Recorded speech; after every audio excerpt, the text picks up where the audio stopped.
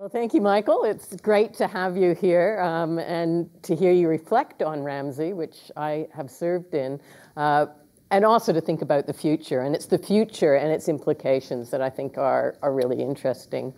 For those that are unfamiliar with Michael and I, just a little background. I met Michael when he was at the Office of National Assessments. As I came in, he was pretty well walking out. I didn't take it personally, but Michael was working on transnational issues, and predictably, I was working on Pacific Island issues. I went off to RAMSI, Michael went off to the ANU, I went back to the ANU, Michael was doing Asia Pacific, I was doing Pacific Islands again. You went off to Melbourne and did international, and I came to Lowy and did Pacific Islands. So I'm thrilled that Michael's decided to just spend the last 5 years of his life researching a book on Solomon Islands and realized that the center of the Indo-Pacific is actually the Pacific Islands. But I think it's interesting, Michael, just to unpack a little bit how someone who is involved in international relations, India, Southeast Asia, and a little bit, to be fair, on the Pacific Islands, what is it that made you think that this is something you wanted to do, that it was important? We forget a lot of things in history, so Solomon's isn't unique that way. So what drove you to want to write this book and invest that time? So thanks, Meg. I was reflecting on our long history as well. Look, most of my career I've been fascinated in Australia-Asia relations and have done a lot of thinking about it. But there was always this element in the back of my mind about Australia and the Pacific, because what really does intrigue me about Australia and the Pacific is that the Pacific is the only part of the world in which Australia is a great power. And in fact, there's an old joke that Australia is too powerful for the Pacific and not powerful enough for Asia. And I think that's been the central tension at the heart of Australian foreign policy for a long time. And I think when I first visited Solomon Islands in 2015, I sort of was fascinated by the country, but I thought that the case study of RAMSI was a classic, a classic kind of microcosm of Australia as a great power, trying to achieve something in the Pacific, but facing all of the problems of great powers whenever they try and exercise power. And what really fascinated me and kept me going on the book was, if you like, the micropolitics of power that played out on the ground in Solomon Islands, particularly that difficult period in 2006, 2007, when we faced the government of Manasseh Sogavare, who decided that his way to success was going to be to play the post-colonial card against Australia and basically boot Australia out of RAMSI and out of the Pacific and out of Solomon Islands. And just watching the micropolitics of how that power plays out was utterly fascinating to me as a political scientist. We'll come to the micro, but I think today, as we have announcements of AUKUS and nuclear submarines and our alliance in the region, that middle power, great power, however you want to define Australia, comes into play. And I think you said in your book, interventions and alliances can never escape politics. And we are facing politics as we move forward with AUKUS. You have a region that is very wary of anything to do with nuclear, anything. It doesn't want to be militarized. We have AUKUS that we're trying to, in a sense, push into the Pacific and convince them this is something they want to be part of. Are there lessons from RAMSI and the way we did our interventions then and the way it transformed perhaps over time that might inform us, as I think the Prime Minister is about to go to Fiji to talk to the Pacific Island Forum, talk about AUKUS, talk about our role in this region? Well, I guess, the thing that became very apparent to me in Solomon Islands and probably a lot of the rest of the Pacific is that politics is very personalised and very deinstitutionalised. If you go to a country like Australia or Indonesia or Singapore or whatever, politics is mediated through powerful bureaucratic institutions. And as you know well, bureaucratic institutions in the Pacific are very weak. If if not non-existent. And so politics is played by personalities, and quite often big personalities, and it's always personal and it's always for keeps. And so one of the ways that I think Sogavare himself is watching Australia and watching China is how does he use these two external forces to manipulate the very personal politics of Solomon Islands in his favour? How does he keep Australia close but far enough away and at his beck and call?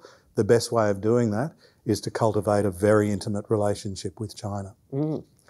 And if we go with that, geopolitically is intense right now in the region. And I think what sent a shockwave through the Allies was when Solomon Islands last year, which Michael mentioned, and I think you mentioned in your remarks, came up with a security pact with China that would include police capacity building and indeed embed some Chinese trainers within the force itself.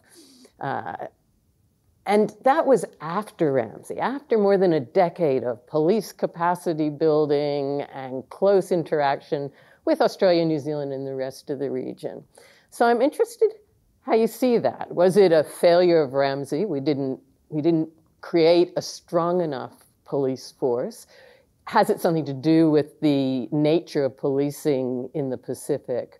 Or perhaps something else? Because you mentioned Sogavare said that it was a way to stand up to Australia. But Sogavare has also said it was filling a gap in the Pacific and he needed to diversify. So how do you see that piece of history, given all your study of RAMSI and all that went into police capacity building? Well, I mean, you could actually bring it back to the politics of RAMSI. Sogavare was always an advocate of a powerful armed police force. He was first Prime Minister in 2000 after the coup, where he significantly ramped up the arming of the police force. Quite often criminal elements from particularly the Malayan forces went into the police force. He created Star Division, which had high-powered rifles and became part of the criminality that was in Solomon Islands at the time. He became Prime Minister again in 2006, 2007, and once again he wanted to arm Solomon Islands police. And RAMSI, headed by Australia, said no. They were listening to the people of Solomon Islands, the people of Solomon Islands who had been traumatised by armed police, armed criminal police. They said, we don't want our police armed. And so RAMSI said no to Sogavare, and Sogavare actually tried to stitch up a deal with Taiwan at the time to provide armed training to Solomon Islands police. So he felt frustrated by RAMSI and RAMSI dragging its heels on arming Solomon Islands police. So with the benefit of hindsight, this is Sogavare scratching a historical itch, but it's the best way to get under Australian skins as well. I mean, this is Australia's worst nightmare. He knows that very well, and he's manipulating that all the way to the bank. That's true, and that is a part of Prime Minister Sogavare. But to be fair also, there was continually this view about, and still is in the Pacific, wanting to be heard, wanting to have genuine partnerships. And that was a bit of a problem, and you raise it in your book early on with the RAMSI intervention. They came in, Australia was clearly in control. They always took the position of the special coordinator that was coordinating it. And initially, it was sort of Australia having a take it or leave it approach. This is the way we're going to proceed, and it is a whole package. You can't cherry pick and say you want the policing but not the governance, or the policing but not economic development or whatever. So you had that to begin with. I think it's fair that it got more adaptable, had a better partnership near the end. But where do we come into this role of the tensions and this whole problem which you raise about colonialism and not wanting to be a colonial partner, but on the other hand, paying, I think, 80% or more and wanting to shape the nature of this? Yeah, it became a very complex challenge for Australia to negotiate. The fact that once Howard and Downer had made the mental leap of, yes, we are going to intervene, yes, we are going to do a state building intervention, it then became, it's our way or the highway. And there were repeated attempts by everyone from Kamikaze onwards to say, why don't you help us with land reform? Can you do a little bit more on rural development? And there was very much a fear in Canberra of the mission getting dragged into areas that they didn't want to go into. There was a very clear kind of understanding that RAMSI had to steer clear of politics, that it would fall apart if it got caught up in the politics of Solomon Islands. So there was this very kind of rigid mindset that, no, we came in to do these jobs and we're going to do those jobs and no more, and we'll leave once those jobs are done. And that became a very complex undertaking for RAMSI to try and negotiate its way through. I'd like to get some more insights that you gained, because the unique thing about this book is you got access to government cables, correspondence, meeting notes, things that none of us right now have access to write this. And it must have given you an insight into the way Australians were thinking about it, which may not have been in the public domain. The real drivers of why we went in and why we stayed for so long. It may not have had a deadline, but the idea was never it was going to be more than a decade. So I'm interested, as you plowed through those cables and all that work, what are the new insights you got? What were the understandings of why Australia did what it did, why it resisted sometimes, why it felt it had to give? So I should reassure the audience that I got access to all of those materials with permission of the sneaking at night. I don't have microfilm kind of stashed away. No, I was very grateful. Peter Varghese, as Secretary of DFAT, gave me access to the DFAT files and cables, which I was able to go through. Look, it's very hard to keep the answer to that question short. I think one of the interesting tensions that came out of the documents and cables, ministerial letters, and all of the interviews that I did was this sort of tension between Australia wanting to construct an Australia-like state in Solomon Islands, this kind of maximalist kind of thing that we haven't done our job properly unless the Solomon Islands Ministry of Finance looks like a mini version of the Australian Treasury, with all of the same systems and all of the same processes going on, versus what you would call the pragmatists, who were saying, we're never going to construct an Australia-like state. It's always going to be some version of the Australian state. And then there was that tension of saying, how much of going partway along the road to constructing the Australian state is enough to say that we've actually achieved something here. And what was really interesting post-2013, as RAMSI was contemplating drawing down, was that the number of times that I would go to Solomon Islands and talk to RAMSI officials, and quite a few people were using the example of scaffolding, that RAMSI was like a scaffolding around a crumbling building. And so it had constructed the scaffolding and it had allowed some reconstruction to go ahead, but no one really knew when they started taking the scaffolding off whether the building would start to crumble again. And that was the art of trying to work out when when it was appropriate for RAMSI to kind of withdraw. And I think the real kind of sharp intake of breath occurred about a year and a bit after RAMSI had withdrawn, when riots broke out in Honiara again, and Australian troops had to go back in.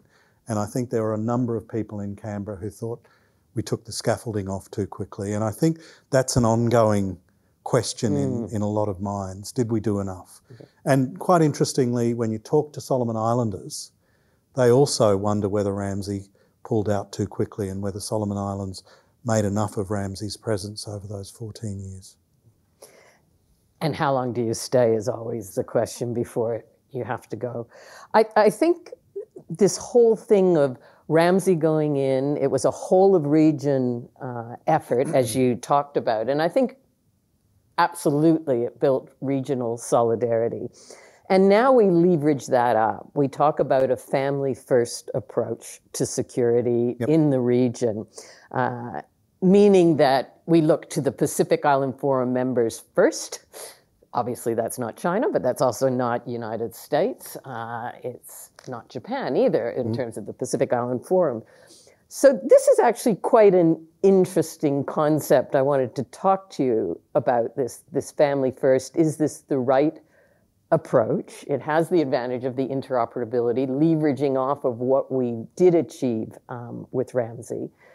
But is it, as you talked about in your remarks, but also in the book, is it just this security motif coming around again of strategic denial, or a South Pacific Monroe doctrine you refer to?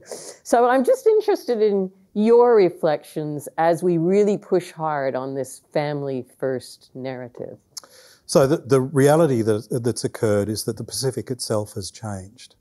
For a long time, Australia was able to assume a leadership role in the region and really foist its own agendas onto the Pacific region. So, after the Hawke-Keating reforms, we tried to push a kind of neoliberal agenda onto the region. Then 9/11 occurred and we tried to push a kind of transnational security agenda onto the region. And then climate change became an issue and we didn't want to go down that track so quickly, and we tried to drag them towards our climate change agenda. Over time, the Pacific got wise to this, and it realised that particularly around the climate change agenda, the Pacific has a global stage to act on.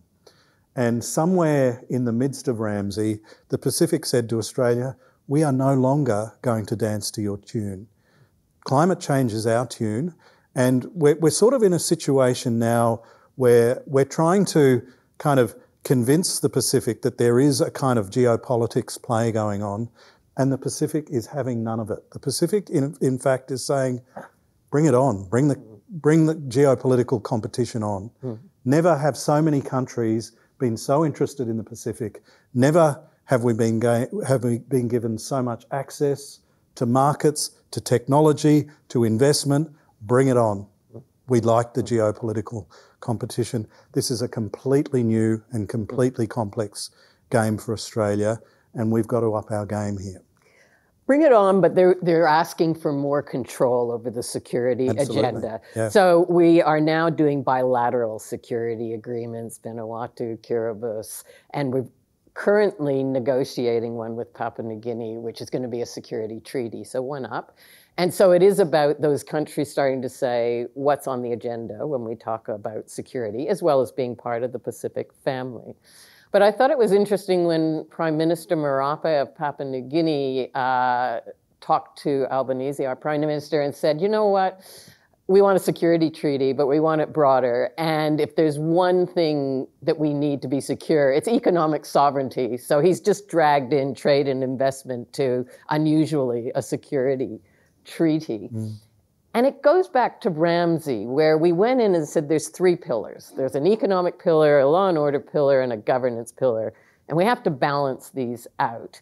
We had a lot of trouble in RAMSI keeping that balance working. And I think we're going to have a bit of trouble with a security treaty that starts to leach into investment, economics, climate change, and more traditional security, reflective of the Boy Declaration, but nonetheless, if you're going to try and do this, it's quite complex. So, when you look at RAMSI and that balancing act, the three pillars, and now you look at the way security is being discussed regionally, the Boy Declaration on regional security, its many different forms of security, and the bilateral security agreements that are a little beyond what normally one thinks of. Where do you see this is going to go? I think people like James Marape are watching the Solomon Islands very closely. Of course they do. Hey, of course. And I would think in his quieter moments he would think it's a masterstroke on behalf of Sogavare because it's given him leverage. If I was negotiating the Australian security agreement with Papua New Guinea, I would be very worried. What does it mean in relation to Bougainville? What happens if conflict breaks out in Bougainville? What does the security treaty commit Australia to doing in that situation? And of course, as you know, the long history of the Australian relationship with post-independence Papua New Guinea, do we provide them with budget support? Do we provide them with project aid? And what are the conditions of that? I think it sounds like Australia is signing a very big open check to Papua New Guinea, and it's absolutely in Papua New Guinea's interest to keep this going. Yep, doing a good job at the moment. So, Michael, before we go to questions, you've written a really thorough history of RAMSI with sources that we all hope to get access to one day, but maybe not just for a little while yet. There's an old saying, and it kept just reiterating in your book, that if we don't know our history, you're doomed to repeat it. Right. So I just thought, in wrapping up, your reflections on, have we learned the lessons that there are on RAMSI, and in future engagements, alliances, interventions, would we do something different? So I've thought a lot about this, and I really can't see, and I'd be happy if people would put me right on this, I can't see a reflective process that's occurred within DFAT about what happened in RAMSI, what did we learn. It was partly the reason I wanted to do such a thorough job in the book, because the files themselves are not in a terribly good condition. I don't think they're particularly complete. I don't see the process of a thorough kind of withdrawal review that's happened and the lessons learned. I think the absorption of AusAid by DFAT back in 2014 is a huge mistake. It's lost us an enormous amount of expertise on the Pacific, but also on development. And I don't see DFAT as having inherited that expertise. So no, I don't think we've learned the lessons of RAMSI. And I would encourage DFAT and other institutions of government to start a process of self-reflection of what's actually happened, and to listen to Solomon Islanders. Some of the best interviews I did for the book were Solomon Islanders, who had some really profound reflections on the politics of RAMSI and what had worked and what hadn't. Yeah. Well, I think it's time to do collective reflection with the audience and open it up for the questions that are burning in your mind on this topic of RAMSI. What have we learned? And also, where are we going? So I'm happy to throw it open to people in the audience for any questions. If you would just identify yourself and your affiliation, I think that would be helpful for Michael when he's doing his responses. So do we have any questions? Right here, and then we'll go this way. Yes, please. Hello, Michael. Congratulations. Hi, Hamish. When I visited RAMSI in 2006, one of the civilian experts there, I think it was Sue Ingram, who's now at the ANU, said the problem with trying to rebuild a state is that you don't have a nation yet to build it on. And I just wonder if the Solomon Islands is any more a nation now than it was then, with people up north in Sogavari's own province looking at Bougainville and maybe feeling more familiar with them, and the people on Malaita, the deposed premier, running his own foreign policy with Taiwan and talking of a referendum on separation. So that's a great point that Sue makes. I would go further, and I would say that there was no nation in Solomon Islands and there was no state. So the British, very much like Australia and Papua New Guinea, ruled Solomon Islands between 1893 and 1978 on a very minimalist. They didn't want to invest anything, and they didn't invest anything.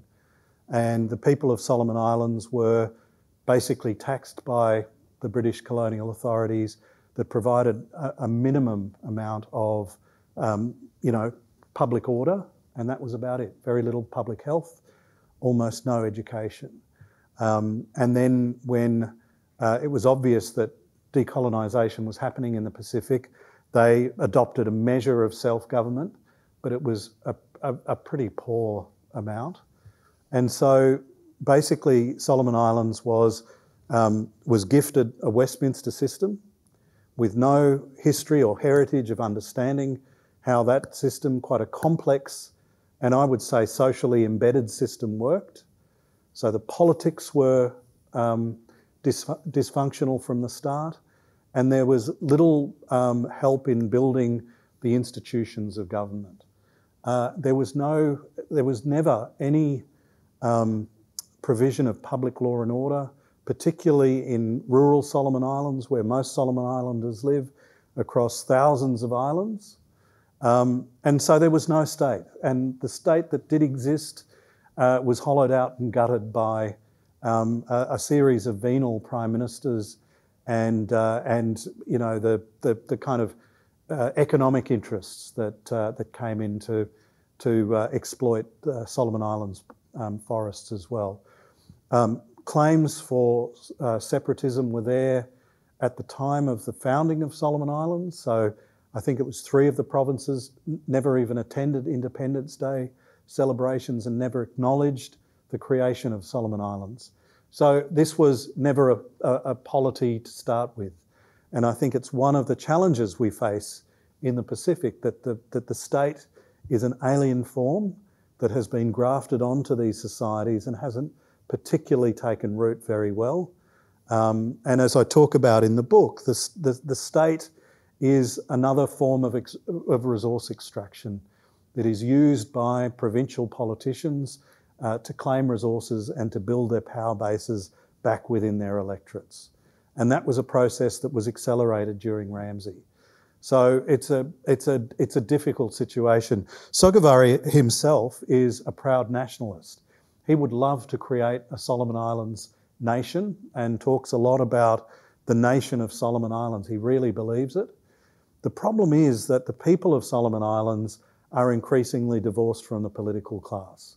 You know, the contempt that you hear from ordinary Solomon Islanders for their elected politicians, who they see as venal, as corrupt, and the China factor actually increases the distance between the elected politicians and the people of Solomon Islands. People of Solomon Islands tend to be highly suspicious of China. They are opposed to the relatively large Chinese migration to Solomon Islands that they see as having sort of stitched up the small-scale economy there at the expense of ordinary Solomon Islanders. And they are also very attentive to China's kind of crackdowns on the Christian church in China itself. So this is a complex politics, and I think it militates against the creation of a viable nation and a viable polity there. We'll go next to Mihai.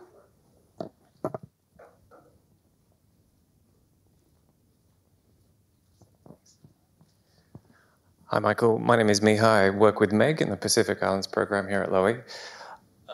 You would have seen Canberra under a lot of pressure over the last year or so with respect to Solomon Islands. Prime Minister Sogavare achieved what arguably previous prime ministers before him have wanted as well, which is to put Australia off balance, to deliver an asymmetric kind of diplomacy.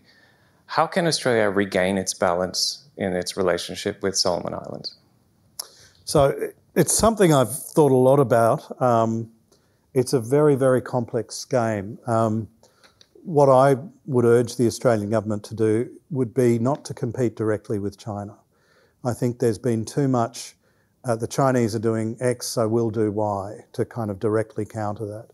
I think Australia needs to be a little bit more confident about its position in Solomon Islands and Pacific more generally.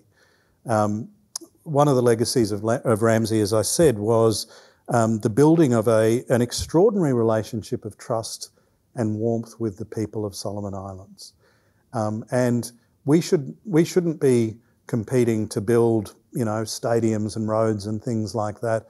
We should be investing heavily in law and order services, health, and education, which is what the people of Solomon Islands really want, and what the government of Solomon Islands is not delivering for its own people. That is the big vulnerability that Sogavare and the political class have, is the fact that they are not popular with the people of Solomon Islands. And it's the vulnerability that was there all the way through the RAMSI operation, and it's the vulnerability that still exists. So we need to be clever. We need to work with his government, obviously, as well. But we need to realise that we've got an enormous asset in the people of Solomon Islands also.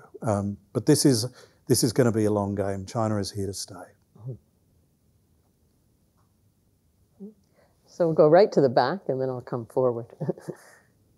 Hi, Michael.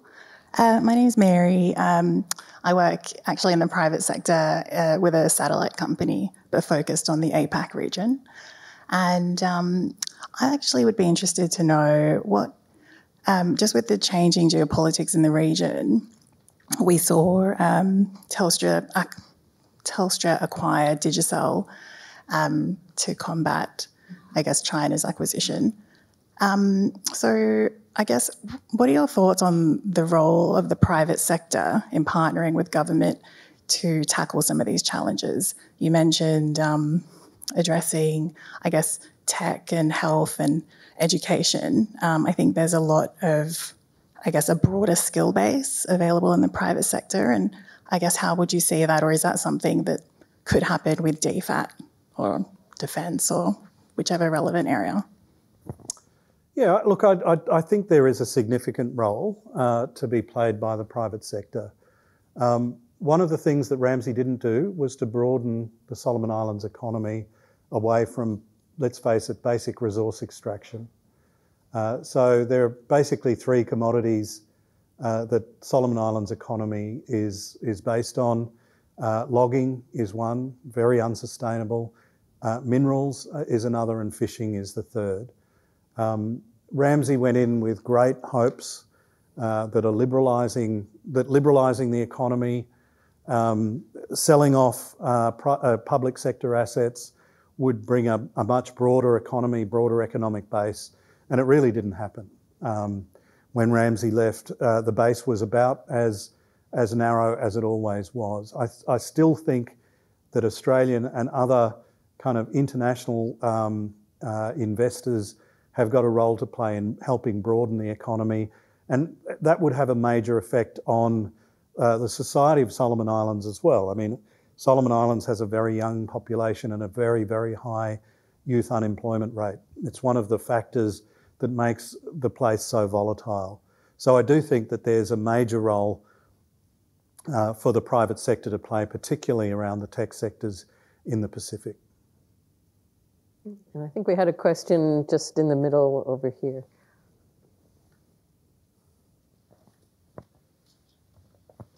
Thank you very much. You mentioned health, education, law and order just a moment ago, and you added climate before that. They would all fall into the definition of human security, I might suggest. Is one of the failures of Australia's response is a lack of appreciation or commitment to human security as opposed to traditional security? Might that help explain the forgetting, and might it also explain some of the difficulties we are having in the region at the moment? Yeah, well, I think it's unarguable that Australia's recent motivations in the Pacific have been very much attuned to traditional security reasons. We're there in such a big way because we want to counter China. And let's face it, so is New Zealand, so is the United States, so is Japan, so is the UK and others. I think, we could benefit from some refocusing. Again, I go back to the need for us to rethink not having an independent aid agency, development assistance agency, to recreating that expertise in the Australian government, which I think has been fundamentally lost. I think a rebalancing in the way that Australia sort of approaches the Pacific, rediscovering some of those older human security impulses that we had, through the 1990s in the Pacific, would be very much to Australia's benefit, both on the human security and the traditional security sides. Okay, I think we have time for one last question. Maybe at the back there. I'm Matt Brown. I'm the news standards editor at the ABC. You mentioned that Howard and Downer decided on the intervention against departmental advice. So where were they getting advice from to do it? Where did that come from? Look, again, I think it was very much their reading of the politics of the moment, and I would really put it down to their sense of Australia as a major strategic actor. Remember, this was the period of, the deputy sheriff. It was the great state building moment.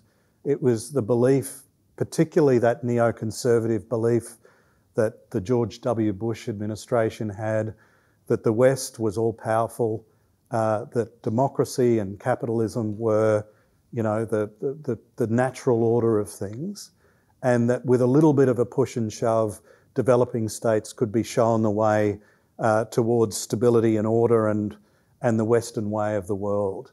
I was just saying to Michael and others, and Meg and others before we came down, that Howard actually made the decision to go against departmental advice in May of 2003, that weekend, when he and Jeanette were invited to the Crawford ranch of George W. Bush as the reward for having participated in the invasion of Iraq.